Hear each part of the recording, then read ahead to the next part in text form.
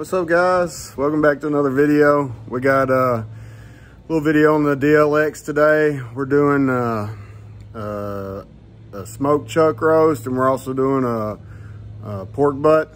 We did the roast in, it's got like 3 different Kinder seasonings on it. Sorry, that sun's messing with me. It's got the red jalapeno pepper flake, the buttery garlic herb one, and also the steakhouse seasoning on there. And then on the butt, we did the it's their Butcher's all-purpose blend. It's not quite a barbecue seasoning, but it's pretty close to that. It's gonna be good. And then we made some homemade coleslaw, and we're gonna make some homemade bread and stuff like that. If y'all want any recipes for homemade bread or coleslaw, anything like that, any sides we do, I can give you a recipe or make videos on it. Y'all just let me know. But if you'll, I'm gonna have to swap this camera around, and then we'll give you a sneak peek on everything. All right, we just got this fire lit up here. We did some royal oak charcoal, bunch of little small stuff, a couple decent sized logs on the sides. I don't always use the charcoal. I just decided to add a good starting bed of coal today. Sometimes I do it, sometimes I don't. A lot of times I just use bark and small splits. Bark's a great fire starter, and it turns into coals pretty quick. But it's all pretty small stuff. Everything's 1 inch to probably 2 inch in there, and some other little smaller pieces. But here lately, I've been liking running these. They're pretty small. They're about 1.5 inch diameter or so. Splits. I found that I can really control my temperature a whole lot better when I run splits that size. I mean, I can really fine tune and keep my temperature there. Now, it's a little more work on splitting and all that kind of stuff, but I think it really helps out with my temperature control. Anyways, we'll bring y'all back when we're putting the meat on. Just got this meat thrown on here. That's a chuck roast with a couple different kinds of Kinder's seasonings on there. It's got like the steak seasoning, the buttery herb one, and a little bit of that red pepper jalapeno flake garlic seasoning on there. And then this is the Kinder's Butcher's all-purpose seasoning that we put on that pork butt there. We put both of those on there last night about 5:30, so that seasoning's been sitting on there for 12 hours, so we'll see how it turns out.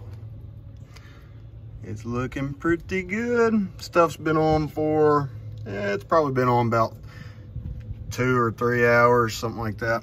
But it's looking pretty good, pretty good. That bark on that's gonna be crazy good. It's got all kinds of seasonings it's trying to set up right now. But it's looking good. Shut it back and let it get back to cooking. Fire's been running pretty good. We've been keeping anywhere from about, I don't know, 220 to 275.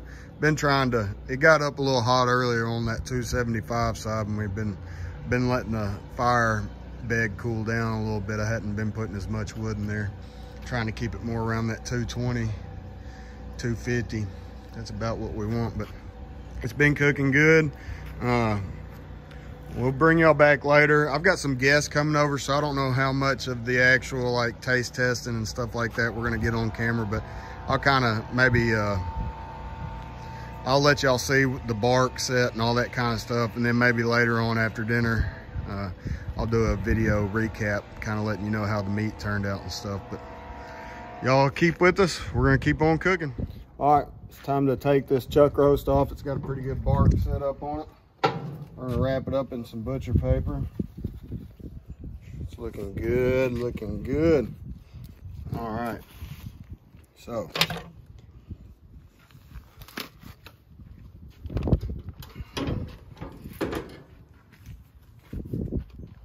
we're going to. Is it hot? It's warm. It's not like super hot. Get this thing wrapped up in here.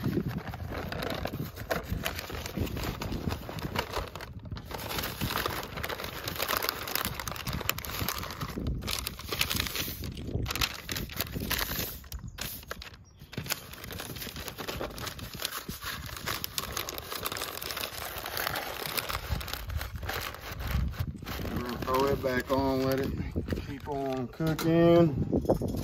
We added beans. Yeah, we got some beans over here. There's some black beans and some onions and stuff. Barbecue sauce, a little sweet pepper in there, a little brown sugar. Be good.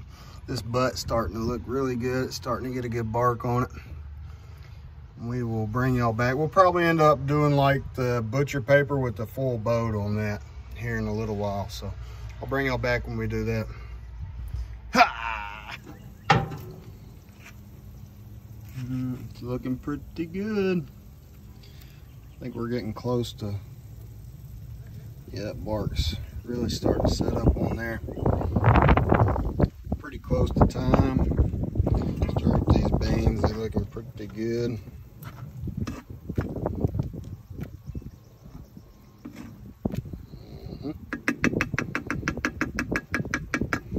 Alright, we'll probably wrap this thing here in just a little bit. But man, it's all looking good. Bring y'all back later.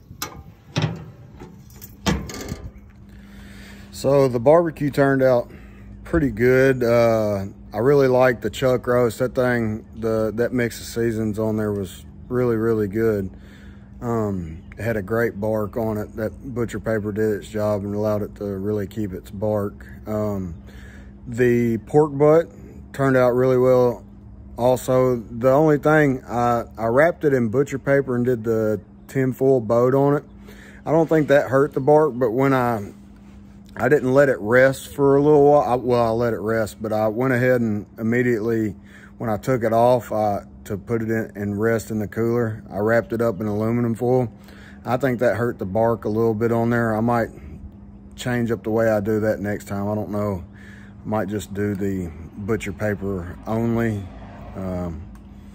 It seemed the bark on the chuck roast was great, but the bark was good on the butt. It just wasn't as good as the bark on the chuck roast. So I think the difference there was the aluminum foil because I completely wrapped the butt in aluminum foil without letting it rest before I put it in the aluminum foil. So I think it steamed that bark up a little bit, but everything turned out great. The barbecue was good. All the fixings were good, all that kind of stuff. So thank y'all for watching, and we'll be putting out another one here soon.